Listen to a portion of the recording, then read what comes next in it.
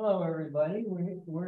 This is May. Let me make sure I'm in the right month. Did everybody get their newsletter? Did they remember? Yes. Good. So we're going to start with the program. We've got Tom Fields up here. Hello, Tom. How you doing? I'm doing great. Hi. Hi, I'm Julie, the president. Hi, Julie. Come and visit with us. Yeah. All right. We're going to let you go first, and then we'll carry on with the rest of the meeting. Great. Good. All right. Well, good evening, everybody, and thanks for showing up tonight. I hope to keep you amused and interested, and that you'll get something out of all this. In fact, where's Phil? Raise your hand. Are you there? Phil Hudson? There you are. Hi, Phil. Now I get a chance to see you. He's actually doing some of the stuff I'm going to talk about. I'll show some of his work in a little bit. So let me share my screen here. Give me a second just to get everything all set up. And we'll go like that. Good. And one or two other quick things I want to do here. Give me just a moment. Great. Good. So I'm going to talk for about 45 minutes. And even if you're not an astronomical imager and don't really plan to do any of the kind of science I'm going to talk about, I think you'll find that what we're going to discuss tonight really can deepen your understanding of the field. You know, this is a really familiar image. I thought I'd start out with the familiar. You know, these are just shock waves of enormous power creating new stars, and that we all are able to witness these in our just short duration of being alive is really amazing. You know, the birthplace of stars is just gorgeous, but what about all these other stars? When were they born? Where are they in their life cycle? That's really the core of understanding the objects that we all observe, whether it's visually or you know, imaging.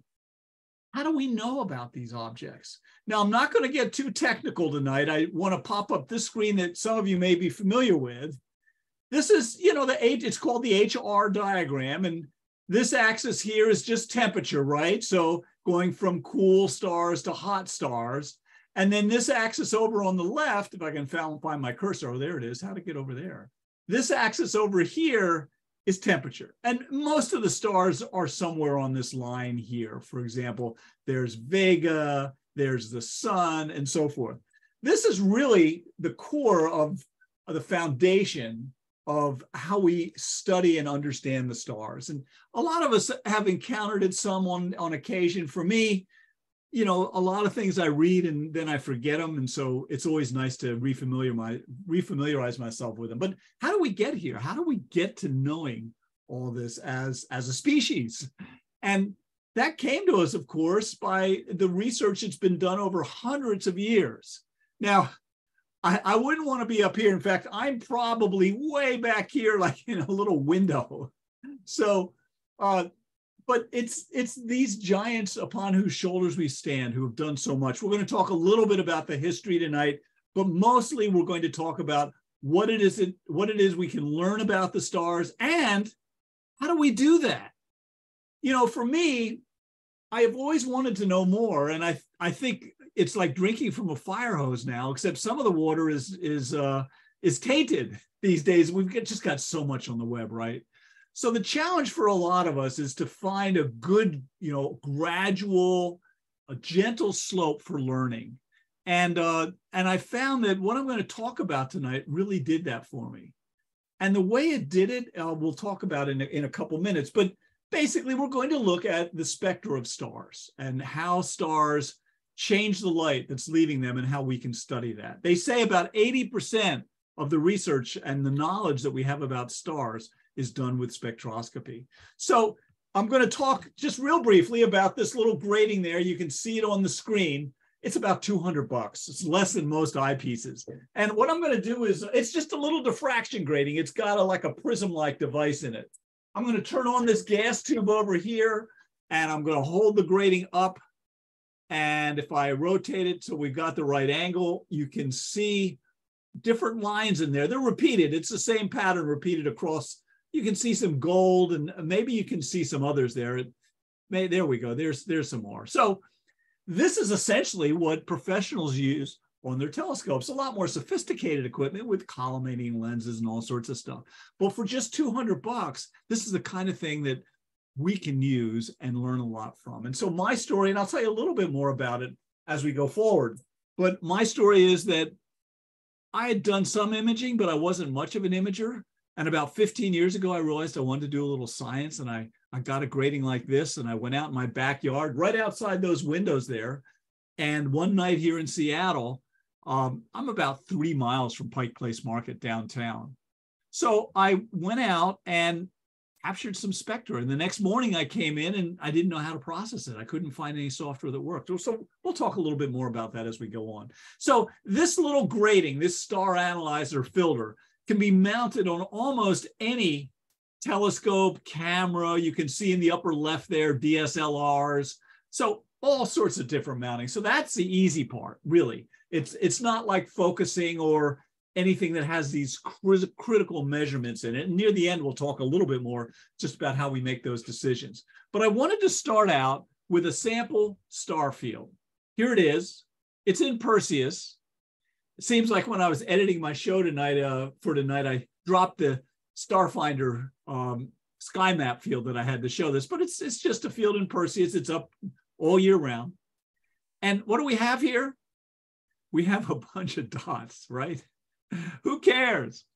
These are the things that get in the way when we're trying to image, deeper sky objects. So, but all of these stars have a story to tell. And in the next couple of minutes, I want to look at just these 3 stars that tell us a little bit about how we can learn to navigate astrophysics and understand more about it. So here's the same field with one of these star analyzer gratings screwed on the front of a DSLR. So we're not talking big aperture. We're not talking, you don't need a color camera. This happens to be color, but it would work just as well or even better with a mono camera. So if we look at these spectra, like this spectrum is coming off of that star, we can see they're not continuously smooth, right? There's a little gap there and there and there. And those are fingerprints. Really briefly, we won't get into a lot of the chemistry, but every element has its own spectra fingerprint. And so by studying those fingerprints, we can learn so much about the stars. So to start with, if we look at this star here, it's got a bunch of gaps or dimmings, and we can use that to identify the type of star it is. Now, coming back to the HR diagram, that's a supergiant. It's a very cool type M star. Now, you might wonder, well, who cares whether we can see it on this chart or not? And I want to just tell a quick story here, and that is quite a few years ago, my wife was using a Garmin. It was before our phones had GPS. And she was down in the outskirts of Seattle doing some business, and she'd gotten there with the Garmin, and she told me this story. She went to leave, and she didn't know which way to turn when she left the strip mall because she didn't have a map. She didn't have a mental map of how she'd gotten there. And this screen here is the same kind of mental map because educators and theorists in learning tell us that we need a cognitive map. Most of us are visual thinkers in this field.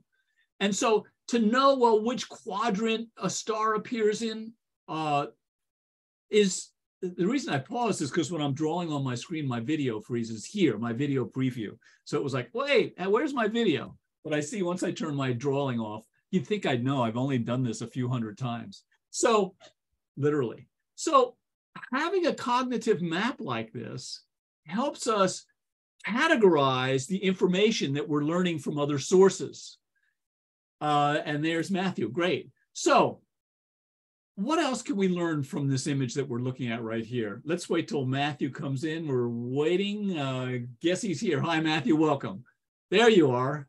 So we're looking at spectra, Matthew, that we have captured with just this little diffraction grating on a small telescope.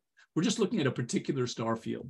So we've now identified this as a type M star. Now, what about this one down here? It's got a very different spectrum. It doesn't have those gaps. It's actually got one here, but it's got this bright one right there, that bright spot. What's that about? Well, it's a type B star, but that emission line, that bright spot, is because it's got a circumstellar disk going around the star. It's cool, it's like dust, and it's glowing. And that's where the E in BE stars come from. That's why that little E abbreviation. So where is this star when we look at it on the HR diagram? Well, it's a B star. So we know it's going to be, somewhere here.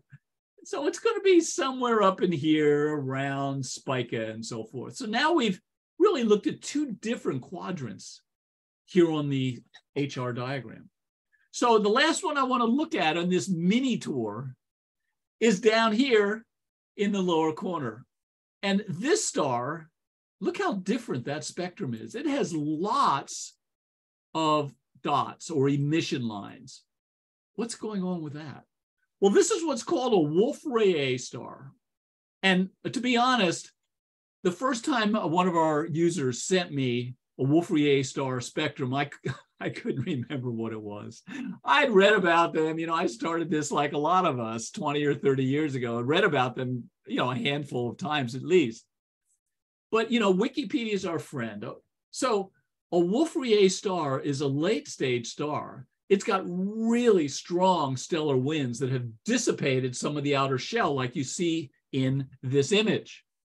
Now, remember, what's going on with these stars is they're fusing through the different elements, right? Starting with hydrogen and helium and nitrogen, going all the way up to iron. And believe me, that's all I know about the stellar process. I'm a really broad river, but it's not very deep, I assure you that. You'll find that out during the Q&A area at the end of my talk when we do some of that. So it's really cool because the outer shell's been dissipated, we can see down towards the core of the star. So again, what I'm showing you is how when you get data, then you can do a little research. And here is, we won't read the whole page, but here is, oh, didn't want to do that. Let's start that again. There we go. So look at the temperature of these stars potentially. They're just enormously hot. So these stars, they're not going to be at 30,000. They're more likely to be over here. So they're going to be up here and eventually probably becoming a white dwarf. So this is the kind of navigation I wanted to highlight. It took an appreciable amount of time I've got tonight to show you this. And this is a relatively new part of my presentation. I used this presentation when I was at NEAF. We had a booth last month. I don't know if any of you were there. Any of you there? Raise your hand. Nope, don't see anybody. Well, sometime if you haven't been, it's a great place to go. The reason I like this is because, listen, I am a businessman. I sell a product. But really what I'm selling you is an opportunity to learn. And I think that really addresses a core need that look, those of you who have kids or grandkids, you see it, we're learning machines, right? But to be honest, I sort of have had this imposter complex thing going on. Like most of us, I just assume most people know a lot more about the stars we're observing and their histories and how they occur and, where they are and in the scheme of things. But I found that with a little bit of learning, I felt much more comfortable. And that learning came as a result of having my own data in my own hands. That's really my goal here, is that you come away going, that would be interesting because it would help me learn things. And secondly, I'd like you to say to yourself, I could do that for a few $100 because, just a quick aside, when I give in-person talks, I often have a magazine with me, or I'll ask the group even, does anybody have a sky and telescope or astronomy? And I'll ask them to go to the back and show us some, gorgeous nebula or galaxy image. And, then you look at the fine print and it's, 20 hours of integration time. I live in Seattle. I'm not going to get, that's like a summer's worth of observing almost for us. So the magazines, if we depend on the magazines to decide what might be possible, we're going to be often disappointed, right? Because listen, I don't have the skill, the equipment, the knowledge, the dark sky sight, anything, or the time to do that kind of thing. I'm glad they do. They're, of course, gorgeous images. But the reason I say that is I don't want you sitting here with that sort of, oh, I've been deceived before kind of thought, the magazines made it look easy. Everything I'm showing you tonight, and I'll point out the exceptions, are things that were done with just the simple star analyzer grating, including galaxy spectra. And we'll see that. And Phil's got a good example we'll look at in a few minutes. Okay, so let me again just set something up here on my screen. My apologies for the delay. So that's really the introduction I wanted to share with you. I'm going to just talk a little bit about the history of what we're doing, just so we all are coming from the same place, a little bit of the science too. Sir Isaac Newton is said to be the first person to split white light into its component colors using a prism. You can also do that with a finely lined surface like a DVD or a diffraction grating like this, which has a lot of fine lines on it. It's transparent, not reflective like we have here. Bunsen invented the Bunsen burner to burn a sample, put it through a prism, and look at the results. He was a real pyromaniac, and the data he captured, we'll see a little later, still serves us. This guy on the right, Kirchhoff, we won't spend much time talking about him. He was a contemporary, but there's one thing that he talked about that will help looking at the samples I'm going to start showing you in a few moments, and that is he talked about the fact that there are two types of spectra.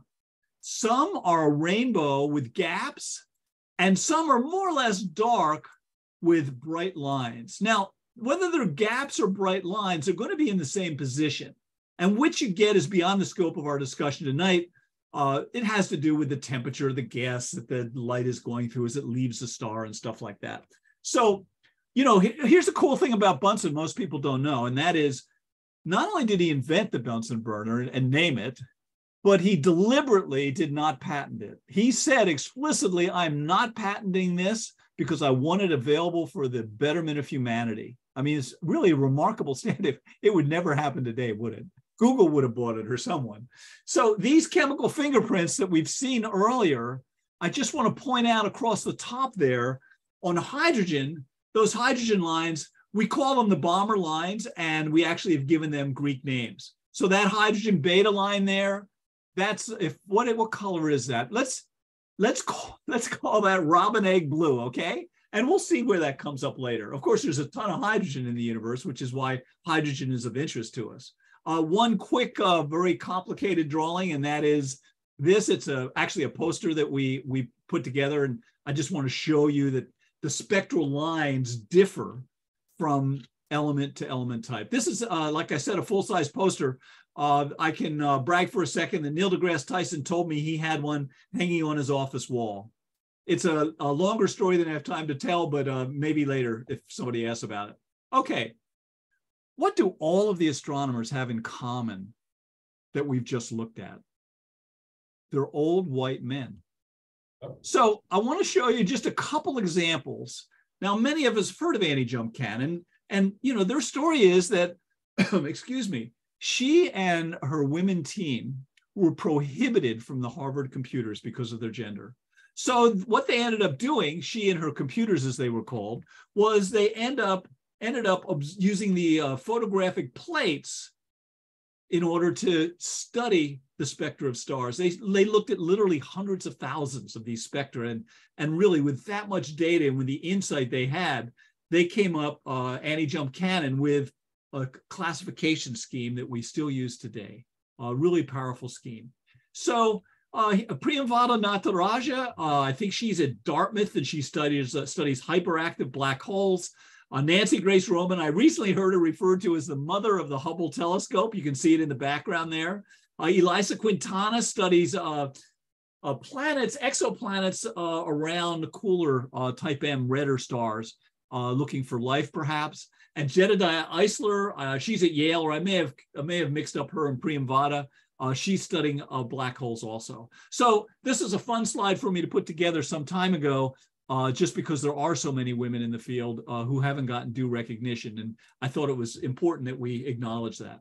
So there's all the history, theory, and equipment. What can we actually do?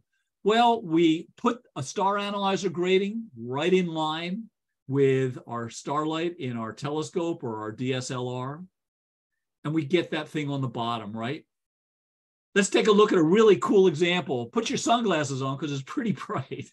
So each one of these things on the left is, I keep losing that cursor. There it is. So each one of these things on the left is a star, different temperature. So these are all different spectra captured. Notice not a lot of hardware, 8-inch Newtonian with one of those older imaging source video cameras. So we're not talking high tech here. So what do we see that's different as we look at different temperature stars here? Quite a bit, right? I just want to point out two quick differences. Notice these wide bands on these cool type M stars. So all I know about those is that these stars are cool enough that as the light leaves the star, it goes through a molecule, titanium oxide, that's on the surface. The star's cool enough, it hasn't incinerated that molecule. And if we see those bands, we know we're looking at a cooler star. Now, the other really cool thing to look at is these. See all those lines? All these hotter stars have them. And they're in, what color are they? Well, they're in that robin egg blue. So they're that hydrogen beta line we looked at earlier. Notice, though, that this one is darker, wider, and deeper. And that's on a type A star, like Vega, for example. So just a quick review of how these things happen, how these lines occur, really quick, less than 30 seconds. Remember the Bohr atom, I should start my timer. The Bohr atom model has electrons going around in shells. The shells are numbered.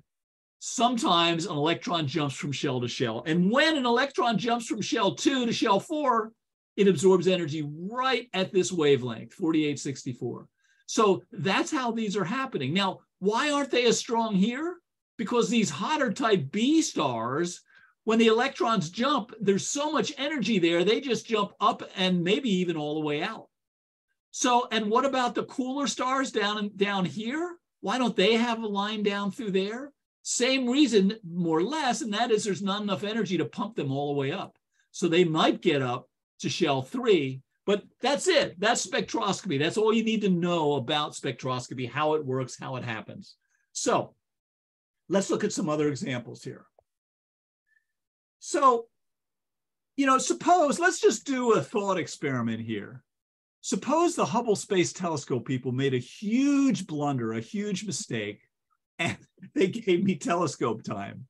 And I captured a spectrum and I said, I think that there's an absorption feature right there, right where that crosshair is. I don't know if you can see that on your overhead. And it's in the robin egg blue, but robin egg blue does not make science. I'd never get published with that. So we need to become quantitative. We need to actually measure what color they are. And for that, we use a unit called angstroms or nanometers. So the way we do that is we use software to just plot the intensity of this region here, this entire sensor on our camera. So this peak, this is intensity here, this scale, or axis, is the star itself, right? Where some of the light just went right through. And this dip over here is the dip there. And if we turn off those drawings, you can actually see it. Now we can do science. We can measure where that dip is, which is what its color is, how deep it is, how wide it is, how it compares to tomorrow night, different instruments, everything. It's easy to do that science. So my story is I came in from that first night out and I wanted to get one of these graphs. I downloaded some of the freeware that was out there. This is like 2009. And it just kept crashing. I don't like learning new software anyway. And it not only was it crashing, but the error messages were in French. So, that adds insult to injury. Nothing against the French. In fact, they do more spectroscopy and in some ways better spectroscopy than any other country in the world.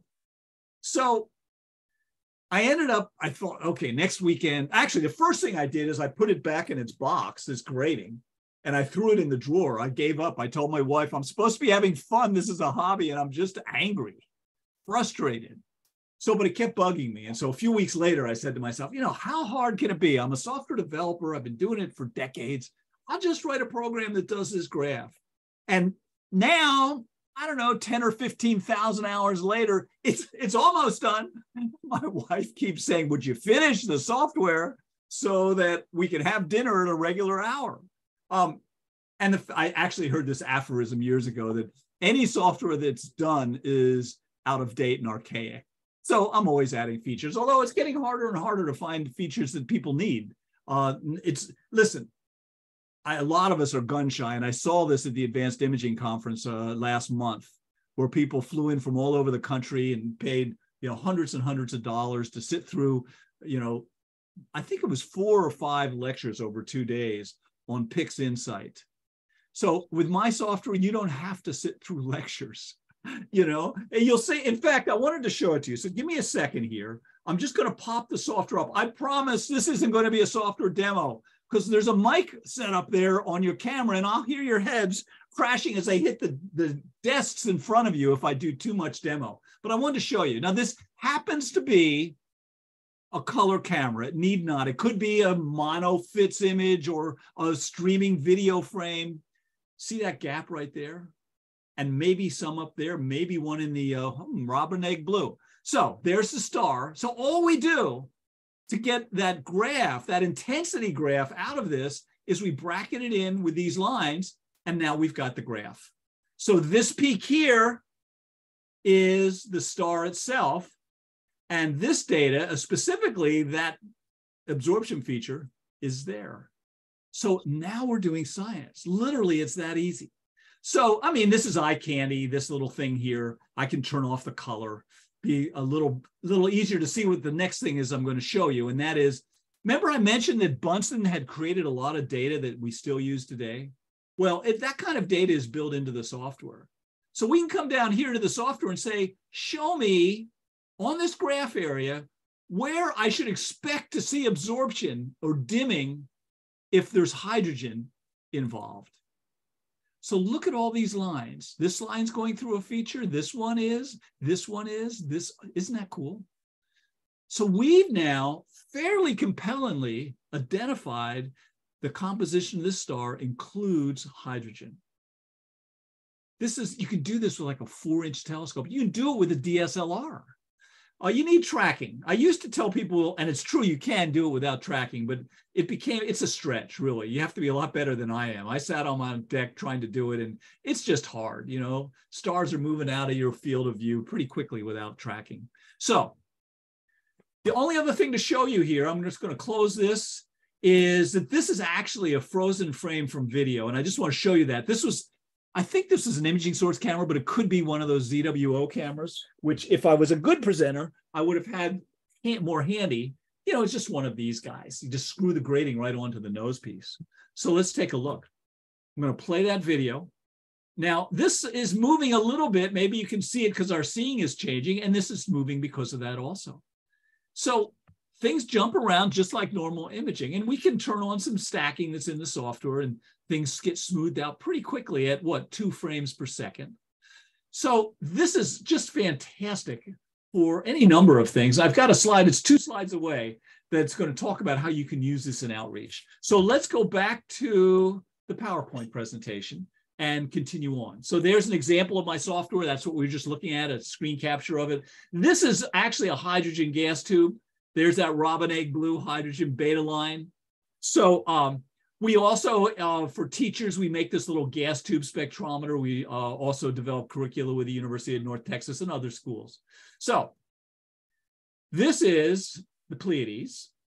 It's a rather coarse spectrum. Look how grainy that is. But I wanted to show you that every star has its own spectrum and a story to tell. Now, this was done with one of those slit devices. It's got higher resolution than we'd get on a grating. You can see that dip that's there we might not see with a grating without a slit. But we'll talk about the slits in a few minutes. Look how different that one is from the others. So even our beloved Pleiades, each one has a story to tell us. So this is a slide I had hoped would come next. I did. Every time I give this, I decide I'll move the slides around a little bit. So this is the kind of thing you could do at a star party, not a dark sky site, but whether it's a star party, or I'll tell you, a lot of us as we get older, we have more time and we want to give back. And of course, star parties is one way to do it. Going into a school with a telescope is pretty exciting, but you know, some of you who've tried it have seen that it's tough because just getting the kids in at night, and you know, there's a lot of lights and you know, equipment, and there's all that. But what you can do is you can use like one of these gas tubes, like this one here, along with that little classroom device. And you could, again, this won't appeal to all of you. It's sort of a long shot that I even bring it up. But you could get good using gas tubes, and then you could go in, not to just astronomy teachers, there aren't enough of them out there, but chemistry teachers, they have to teach the spectra stuff. This is the atoms jumping, these are the lines we see. That's my gesture. So they have to teach this. And if you can come in and give a good demonstration and then connect this to astronomy, then you're interdisciplinary. Then you say, hey, come next weekend and we're having a star party. I even wrote down the name of your observatory, StarQuest Observatory. So, and thank you all who do the outreach that you do there. It's a great name for a observatory. And doing outreach is one of the ways that we all do give back. Okay, let's keep moving. I wanted to show you our beloved M57. It may look a little different than you expect. Whoa, what are those donuts doing there? Well, M57 is not point-like, right? Visually, it's got some size. And so with a grating like this, you actually get the object. With most extended objects, it's just going to be messy and really you're not going to get any data at all. But because there's only two wavelengths, right? Hydrogen and oxygen on this object, coming from this object, we can actually see them independently there. And so again, this is what M57 is, a late stage star. So, you know, we're watching it in its final years or millennia or millions of years. So what about a younger star? Now for this, I am going to use one of those slit devices. I want to just in passing mention, there's also a DIY 3D printed version for $600 or $700 now available on the web, and it does quite well. But still, guiding and acquiring a target on a 10 micron slit, this is a big jump for any of us to take as a first step. So here's our beloved M42, right? I almost said 57. So it's a stellar nursery, right? What's interesting to me is we still have our hydrogen emission line and our oxygen. But these, again, it's such an extended object that we do need to have a slit so that we can actually get good data. And that usually comes several years, 3-4 years sometimes, into observing before somebody decides, you know, I've really mined this star analyzer for everything. I'm going to keep using it. And often people do, because this wide view, low resolution view, has a lot of interesting information in it too. So here's something I wanted to show you real briefly, and that's Uranus and Neptune. Here are the spectra up here, and down here you can see these deep dips. Remember that forest of lines I showed you on the Type M stars? Well, these planets, of course, are quite cool too.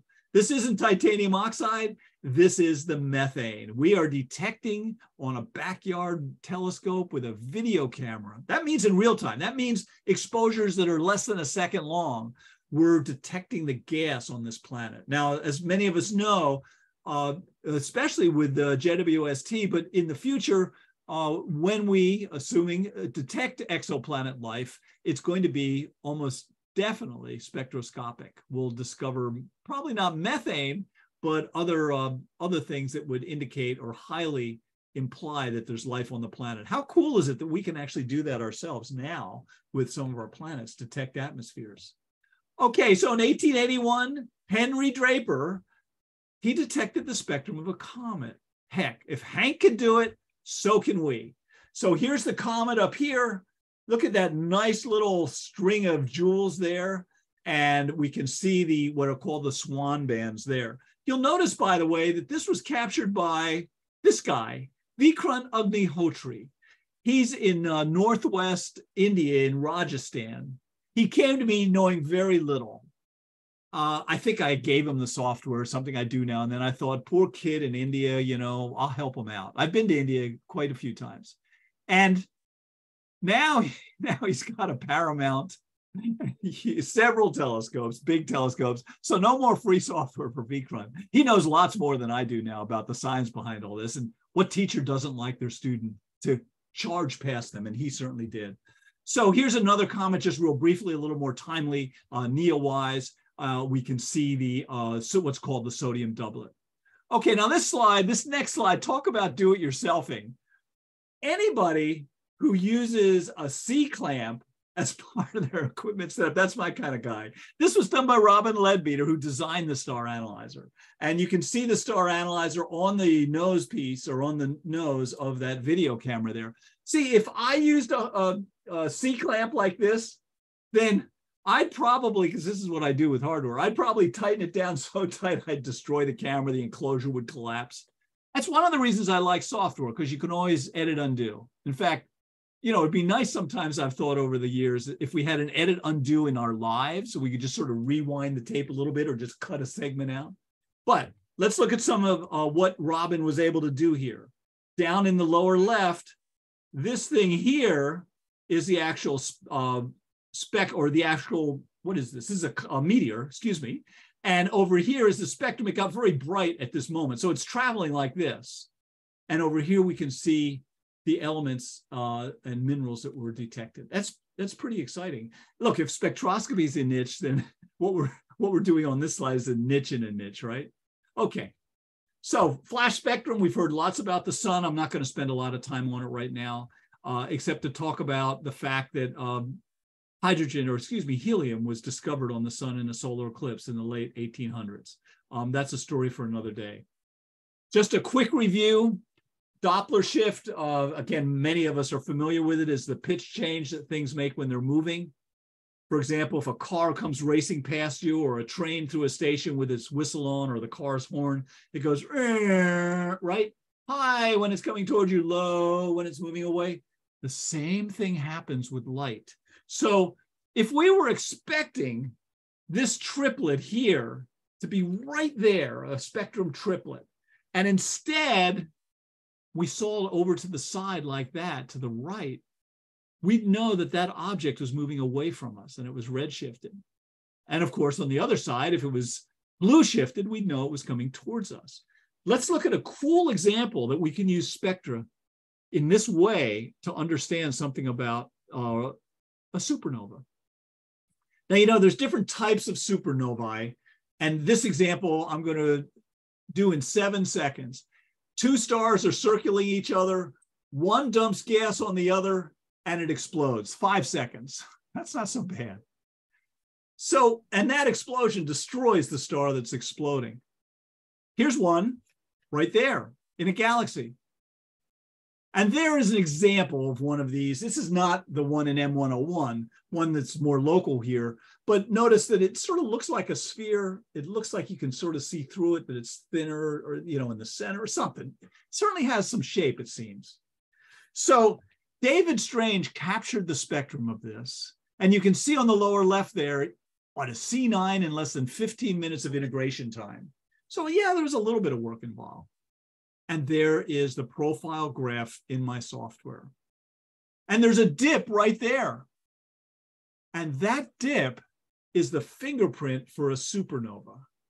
Now, this next slide is not going to be on the quiz at the end of my talk, but this next slide shows all sorts of different supernova types, right? The one we're looking at, a type 2, A, B, or there's no A, but and so forth. Notice that the type 1A has a big dip right around just above 6,000. That's what we're seeing down here. And this is the way that professionals classify supernovae. So what can we do with that data? Well, we can figure out how fast the shell of that supernova is coming towards us. Check this out. First thing we do is we note where that dip is in the software, and we make a note of it, right? Then we look up, you know, from Bunsen's data or other people, where would we find that dip if we were burning something locally that wasn't moving, like beach sand? Those two numbers are different, right? So the difference between those two numbers, God, I don't know why I'm having so much trouble finding the cursor tonight. The difference between those two is because the shell of that supernova is coming towards us, right? So there's Doppler shift. Listen, I didn't know the Doppler shift formula, but Wikipedia is our friend, right? So we looked it up, one multiplication, one division, and one subtraction. You plug those numbers in, And wow, the shell of that supernova is coming towards us at 22 million miles per hour on a backyard telescope. We measured that. Isn't that astonishing? So some of you may recognize Adam Rees, who won his Nobel Prize. He and his team, just before the turn of the century, studied and published about the accelerating cosmological expansion. What stars do you think he used as standard candles? Type 1A supernova. So now, yeah, these guys are giants, and we're able to tiptoe in their huge footsteps and do some of the kinds of things they do. You know what? This is $200 his telescope. How much were his instruments? You know, how many tens or hundreds of millions of dollars? So bang for our buck, we're doing pretty well. It is fun to duplicate some of the research that's been done. Adam Rees actually commented on a publication that I did about 12 years ago, and if we have time, we'll come back to that. So what about the spectrum of a black hole? Well, of course, the black hole isn't emitting light, but all that material that's circulating, spinning in and spiraling in is moving so fast that it heats up, it emits light. And of course, everybody knows exactly where C3273 is in that image, right? I certainly didn't. David Hayworth down in Portland did. There it is. And there's its spectrum. Those two arrows on the right are pointing to two dots of light. Let's zoom in on it. There they are. Okay, so what are those? Emission lines. Okay. There's the spectrum, the profile graph. So what are those peaks? Well, this guy, Martin Schmidt, now I looked before the meeting started. I didn't see anybody younger than 30 years old that I could spot in there. But when there are younger people in the audience, and maybe they're here too, I never call them and embarrass them or anything. But I like to point out that this guy isn't much older than a teenager. He was in his mid-20s. And he looked at these peaks, and like any researcher, and I know this from an interview that he did that there's a transcript of on our site, and it's a fascinating interview because he had the same imposter's complex that I mentioned earlier.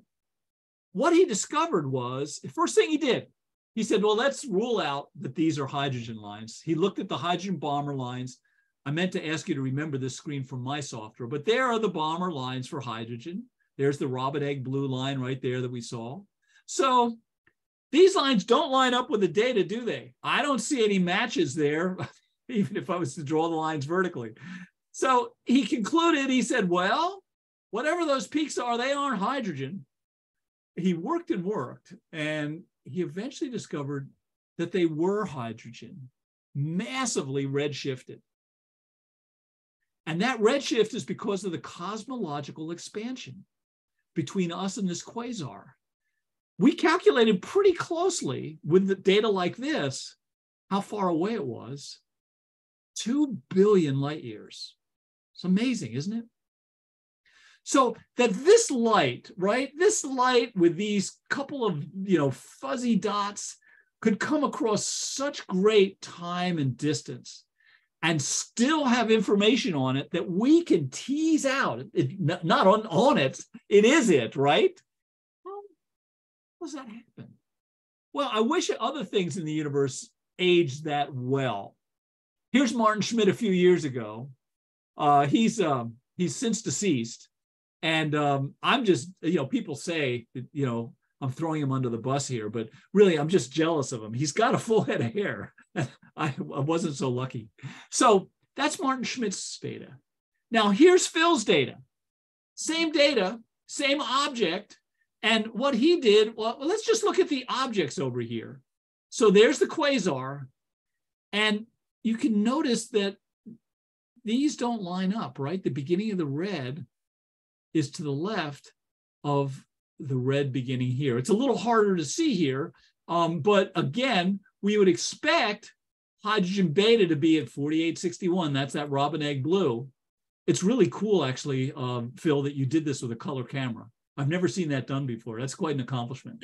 And we didn't find it there. We found it way over here. So now, again, we are walking in the footsteps of giants. It's really remarkable that we can do this thing and measure across such great distances. And of course, it's a testimony to just human ingenuity and our drive to learn as a species, right? As a culture, always be learning. So far, and we're going to finish up with a couple quick examples when we've been done. So far, that dip is about as high a resolution as we could get. That's the hydrogen beta line over here. Let's see, that one. What if we wanted to look into detail on that dip? That's when we have to step up to those slit devices. There's Vega, and there's the moon. The moon isn't really moving towards or away from us very much, but notice there is some Doppler shift that went on here. But to do this kind of high resolution, as I said, requires a higher end device. So last example coming up here, and I've got actually a demonstration tool, this thing. So if this was a star spinning very fast, that would mean that this edge is coming towards you fast, and this edge is moving away from you. So you would get blue shift from the light coming from the approaching edge and red shift from the light moving away. And if you looked at the hydrogen alpha absorption feature here and compared it to Vega, you would see that it's much broader, right? And that's how we can study how fast stars are rotating, just by studying the shape of that absorption feature. It's pretty amazing. So real quickly here, just zoom through a couple of slides. How do you get started? I've mentioned the star analyzer already. A camera, you need almost any type of camera. I should have the words color and mono, either one. That's just, can't believe I've given all these presentations, don't actually show that visually here. You need some sort of data reduction software. That's my software that I showed you earlier. If I was a better salesman and marketer, I would have said it's name a handful of times. R in the RSpec stands for real time, because whether it's a video or whether it's a static single shot, fits image, cooled, stacked, whatever, you get the immediate spectrum. So there's no steep learning curve, as I mentioned. You may need some adapters. That's because, let's go like that. This distance, while not critical, we need to determine how far to put the grating away from the sensor. Usually it's just screwed onto the nose piece and on we go. Okay, there's tons of good books out there. I wanted to just show you that on my site are some books that are written up. You know, I feature this one here because it's a pretty cool one in my talk. But recently, as I've begun to emphasize more about learning, as I mentioned earlier, I wanted to point out these two books by Patrick Moore, a part of the Patrick Moore series. These two books, you know, those Patrick Moore series, they're just those, you know, little tiny paperbacky things, always accessible. And really, that's where I got most of my knowledge, from just reading one of those. There's no math or anything involved. It's just, you know, give me the goods so that I can have some fun with my grading. So that Walker's Atlas I mentioned to you has lots of examples like this, where he points things out and he explains why we're seeing things. So it's sort of aimed at us. It's an amateur book. It doesn't, again, no math. It's not for grad students or undergraduates. We've got a great forum online that, you know, makes it a lot easier to get questions answered. And I spend a lot of time during the day responding to emails, making screen recordings, using data people send me. I get a great deal of pleasure out of that, and I've got the time to do it, which is terrific. About 5, 6, 7 years ago, I taught a workshop to the AAVSO, about 100 of them at the SAS conference, and it was recorded. And the sample data and that recording on YouTube are available. So tomorrow morning, you could download the software, which is free for 30 days, and go through Vega spectrum and get the lay of the land, even if you never did anything else with it. So there's opportunities for pro-am collaboration. Everybody in this list of authors here, except Bob Stencil at the bottom. God, Bob Stencil at the bottom is the only professional. So that God was, I don't know, maybe I'll have to make that dot bigger or something. Or maybe sit further back from the monitor. Okay, so there are opportunities, but to be honest, there are not as many as we might like. The AAVSO does have their AV spec database where amateurs can contribute, and there's also other people or other data sets. The British database, the British Astronomy, well, whose name I can't remember right now, they've got a Spectra database, so there are opportunities to contribute. So this is where we started, and this is where we're going to finish up in the HR diagram. Again, as we study the stars and use our own data, there's a commitment that we have because it's our own data.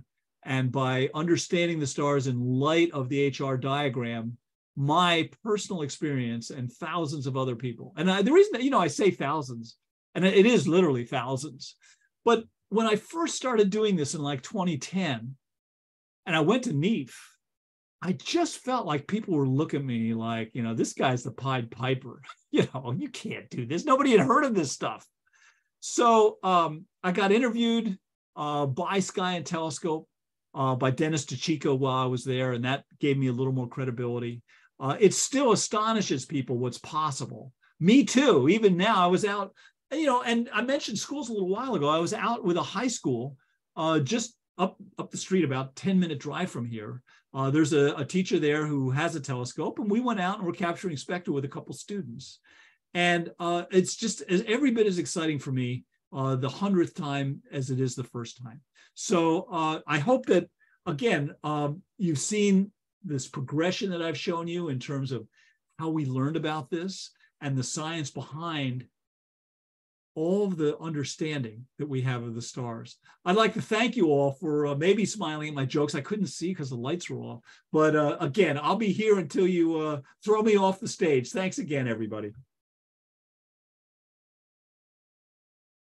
Thank you. So what questions? Phil threatened me. He said he had a couple questions. We might make it more technical if we want to, but is your mic on? Yeah, it is. Turn on the light and then you could stand up to where he could see it. Front center, just like. Yeah. Oh, there we go. God, it is a bunch of gray hairs. Look at that. Just look at the camera. All right, get a little more to the left. Phil. He's under 30. There you go. Oh, there we go. Good. Thank God, man. The future is with you. What's up, Phil? Hi. Hi. I wanted to ask you about the, I'm going to draw a blank here. Let me grab my notes. Just about dispersion. Yes. Sometimes I get a different number using the same setup. Is that focus or? That's a good question. It could be focus. What he's saying, this word dispersion is how spread out the spectrum is, how quickly it spreads out. It could be if you're screwing your grating on that you don't get it to the exact spot that you had it before. Is that possible? Do you dismount it? I pretty much have that. Okay, good. Yeah. Well, and also this is a relatively low resolution device, so it might be focusing. Send me some samples and I'll take a look at them here and give you some comments, Phil. Okay, yeah. My other question was, let me pass and I'll think about it here. Okay, that's great. Listen, while we're talking, you'll be able to see me. No, you can sit down, Phil. Thank you. I take these talks seriously. And this is the first talk, really, it's the Fort Worth Club that gets the benefit of this. Most of us have cameras that are mounted on top of our monitors, which means I'm talking to you, you're not really seeing me. I don't know if you'll be able to see this, but I actually duct taped a piece of plexiglass to my monitor. And so the camera is now right in the middle of my monitor. So some of you may have noticed there were a couple screens where I was like leaning to the side to look past the camera and see what it was hiding. But I think in the future, we're going to see monitors for laptops. I don't know how they'll do it. It has to be like a one-way mirror. You don't want to screw up the display with a hole in it for a camera, even a pinhole. But anyway, I thought I'd show you that. What other questions do people have? Oh, great. Is it worthwhile to go to a modified color camera? Speaking of, DSLs, a modified camera, is that better? Yeah, the modified camera, when you say modified, you mean remove the red filter or remove the Bayer filter? I think it's for hydrogen alpha. So yeah, so it's be removing the red filter. Yeah, you'll get a little further into the red end with it. But as you've probably seen on, for example, on your quasar, Phil, most of the data we're looking at is pretty much mid-range. It's not like way off to the right in the red. So it's probably not worth the work to do that. It's a good question, though. You might ask on our forum, too, because the people there know lots more than I do about it. Good. Now, sir, your question. Okay, well, first of all, thank you for taking time to speak this tonight. It was very interesting for all of us. Thank you. But You're staying I- close there. oh, I'm too close. Okay. I watched one of your presentations on YouTube today, and you showed a slide about Alberio. Oh, yes, I did. I thought that was pretty fascinating. I don't know if you could pull that up and show this to Wow. but I think they find it to be very interesting. I will try. If you can. Yeah, because it's I'm actually surprised I can't just lay my hands on it. Thank you for asking. There it is. Okay, I'm going to share my screen one thing at a time. This is like a 30-second video, so not to worry. There it is. I'm going to launch the video and bring it over to here. Okay, so what do we have here? And that's a great question. I'm glad you asked it, because the reason I started all this was I wanted to make this video. I wanted to see the temperature difference between Alberio A and B spectroscopically. So here are the two stars. Now, currently, I've got the software set up, with the orange capture box to image or to capture the data of that star, which is Alberio B. Now, it's a really hot star, Wikipedia told me, but look at this spectrum over here. Notice that there's much more light over here in the blue than there is in the cooler red. That's like a Planck curve, if you're familiar with that. So now I'm going to start this video. This is real time under the stars. It's a recording, of course, but in about 5 seconds, you'll see me move those orange lines. There they go. And now we're looking at the data from Alberio A. And look how different the shape of that spectrum is. There's more energy and intensity in the red end than there is in the blue end. So we can actually see something about the temperature of stars with a grating. And I'm really glad you asked that, because it's a pretty exciting result. The interesting thing is that professionals don't do it this way. Professionals don't look at the shape of that curve to know whether it's a hot or cool star. They actually use the existence of dips and absorption and emission features. But thanks for asking me to show that. It's a wonderful slide to show. I'm proud of it because it shows the kind of science that we all can do. So I thought of the one other thing I mentioned, I'd say, I've maybe got a minute or two left here. And that is, I mentioned that Adam Rees commented on some of my work. That's sort of name dropping, right? He's a Nobel Prize winner. It's like my mentioning Neil deGrasse Tyson earlier. So with Adam Rees, the story is in 2010, I submitted that quasar spectrum, like Phil's, to the magazine. And the editor-in-chief, Bob Noyer, at that time, he looked at my write-up, and because in my write-up in my paper, I said, this is Doppler shift. That's why they don't appear where you expect them to appear. And so Bob knew the answer to this question, but he sent it off to Adam Rees, who would win the Nobel Prize about 6 months later. And he said, Adam, he must have known him. Adam, Tom's calling this Doppler shift because those lines are moved. Is that Doppler shift? And Adam replied with a very gracious letter, and he said, no. He said, we don't call it Doppler shift, get this, because nothing's moving. So there's cosmological expansion going on, but nothing's moving. I love the precision of language and the understanding that reveals. In that, yes, there is this cosmological expansion, but is anything moving? Because they aren't really moving. It's a subtle difference, but I love the fact that I got to mention a Nobel Prize winner's name.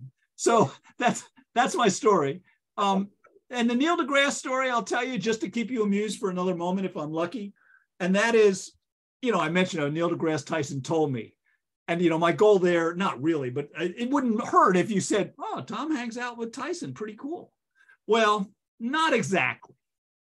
On 3 separate occasions, I stood out in the rain outside the Paramount Theater here in Seattle, waiting for him to come out at about midnight, because he does this signing and photograph thing, meet and greet. So the first year I actually had this quasar spectrum, and people are lined up, fawning over him. There are about 30 of us on the sidewalk, and he's signing programs, and people are telling him which Cosmos series they liked, and he's very gracious. I get up there and I go, Dr. Tyson, we're capturing the spectra of quasars here with high school kids. And it was like I threw a switch. He was no longer a celebrity. He was now a scientist. And he started asking questions about it. It was funny. One of the questions was, what are you packing? What? I said, I beg your pardon? He was asking me what the aperture was of our telescopes. But so then we were done talking. That's how he asked. So when it was, I'd sort of used up my time. I had this folder with a couple of samples that I'd shown him, and I went to leave, and he said, could I have that folder? And I'm going, ka-ching, here we go. Nothing. So the second year, that's like 2 years later, same thing, in the rain, waiting for the king to come out, right?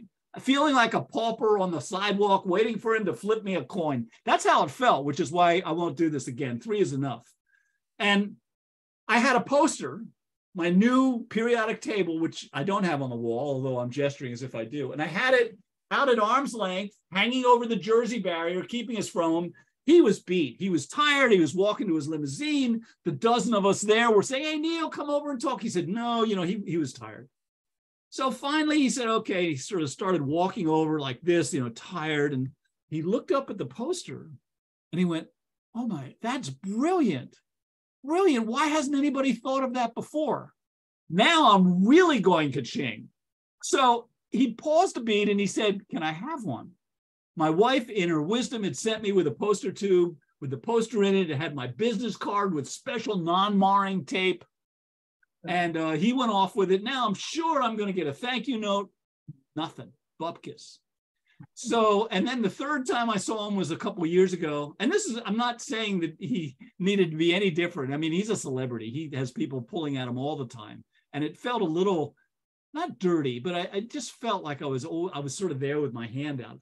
Listen, he's got 13 million Twitter followers.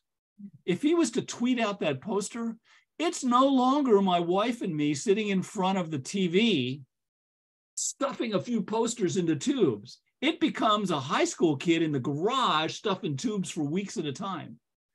But it didn't happen. He's a generous, gracious guy. He's every bit as nice and just comfortable with himself as you've seen him in various productions on TVs and stuff. Anyway, end of my stories. Are there any other questions before I put you all to sleep? Yes, there is. Come on up. Yes. Yeah. Thanks for the presentation. Very interesting. Good. I'm really kind of shocked that nobody has asked this. Outreach is a huge part of the Fort Wayne Astronomy Society. And my question is, do you have some sort of a canned outline on how you incorporate VSpec with a real-time capture so that you can actually do some outreach and have some structure around the presentation of the material and all that? I wish I did. Sounds like you've been out without curriculum and had to develop your own on occasion. I don't. Yes. In terms of there's two questions there. How do I learn to do this, and then how do I learn to present it? And I'm proud of that, learning how to do it, because it's easy to do. And in the software is a getting started manual that walks through the various things to do. I imagine Phil would pick up the ball on that and run with it over the. I'm right there. I'm right there with you, imagining it, Phil. Go for it. Yeah, so it's pretty easy, and I'll tell you just really briefly. Let me just share my screen. This will be the last screen share. Thank you, Tom. Yeah, thank you for asking. So when you're here looking at a spectrum, and you can yell if you can't see my screen. You can, I see, and you have this little reference library up, and you've got those lines visible. What the chemistry teachers want to see is this. That's the energy transition diagram with the electrons jumping between shells. This is for the Bomber series. This is right out of their textbooks. And my software didn't have this originally. And I was at a chemistry conference, and some teachers at Bill Gates' former high school came by, and they suggested this. Actually, they just said, put it up there.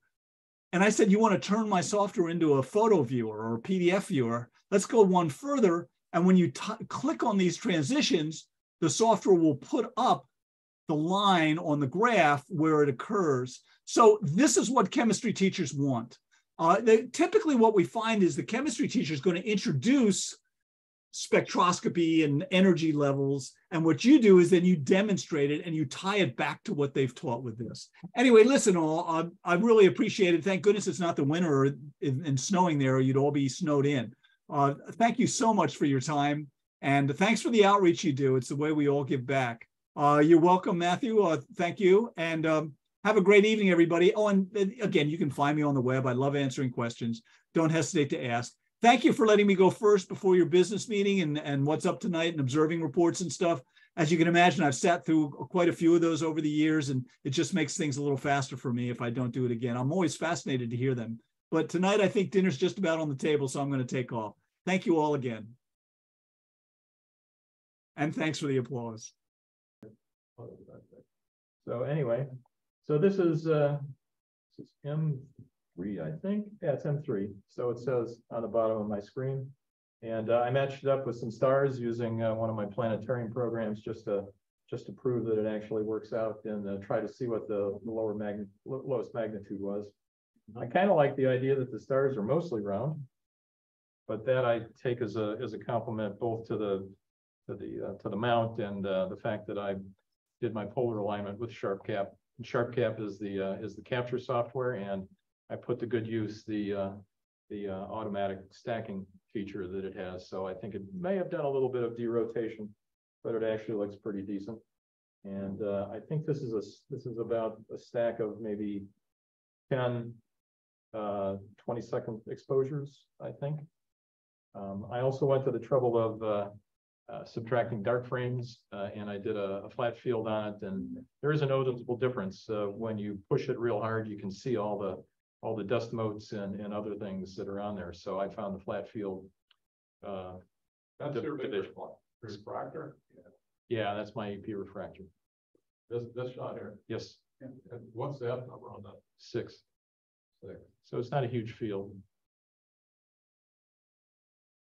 But I like that. That was a very pleasant approval there. I love it. It's pretty cool. Well, I don't know. Yeah. Yeah, let's see. So this one I think is M53. No, is that M53? Could it be? Yes, that's M53 next. So it says so. And with, again, darkened flats. I see when I didn't apply the flats, when I pushed it, there actually you could see what looked to be shadows or holes in the image, and the flat field kind of took that away. Now, again, this is about the same on the exposure front. 10 stacks of maybe 20 seconds. Nice round stars again, I think. This is kind of interesting, Mizar and Alcor, this was like from last month. It's just a star field, but it's interesting that Mizar is the central star here, and there's what you can see are like 2 companions. This is Mizar B down here. So this is a binary combination, but Mizar and Alcor are also binaries, so they're gravitationally locked. And the little bit of Wikipedia research I did had the rotational period of Alcor around Mizar is at about 750,000 years. Kind of makes you wonder if they're actually gravitationally constrained.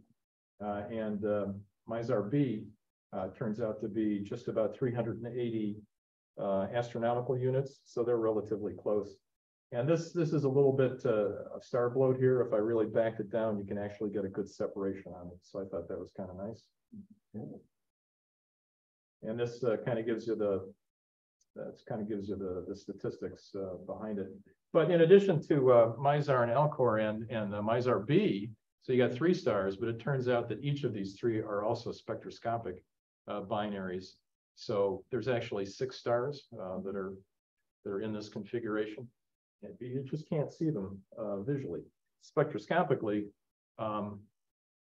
we should be able to detect them. And I'm afraid what Tom was talking about in terms of doing line measurements, you'd have to actually go to line measurements to figure out, that there is a companion here. It makes changes in the width of those lines that he was pointing out. So I think that might be it. Oh yeah. I was going after the Galaxy NGC 3395, and So the AP is a very nice refractor, but the mount, I don't have encoders on it. And so I'm kind of handicapped in that all I have are the analog setting circles that are there. And with those, I was using the finder scope to generate star fields so that I could feed my plate solver program. And I overestimated the size of the image of the camera. And I didn't come anywhere close to actually getting the galaxy that I wanted, but it's a very nice star field. But there is a galaxy down here. And this is only, I don't know, 12th to 13th magnitude galaxy. It would have been very impressive to catch the 3 galaxies that I was actually aiming for. And it just goes to show once again that you really have to trust your plate solver program. You got to get the differences in the position and what the plate solver is telling you down to as close to 0 as you can, at least within a few minutes. And unfortunately, I learned a lesson. You have to get there. So this is the only one I got. A miss, but you know, education at a high price. Oh, and this was also flat fielded, and you see these spots here. These are the features that the flat field takes out. Oh, yeah. So there's some dust on the diagonal. I just put the camera on top of the diagonal, and it turns out the diagonal is not real clean. So it took them out, and I was very happy about that. So I think that's definitely it. Oh, here's the field of view of the camera, and you can. This is the target right here. So close. I mean, another move, you know, and I would have been there. But the night was so poor, and I had dew building up on the optics of the finder. I didn't have my dew heaters put on there, and I had a lot of new equipment that I was just trying out. So the tube was wet, the lens of the finder was wet. It was getting close to, it was after 1:30 a.m. I was beat and really wanting to go to bed more than I wanted to do the move. But that's where I was, and that's about how close I was. So here's the one that I did find. Yeah, 3424. That's cool. So there you go. And I believe that's quite enough of that.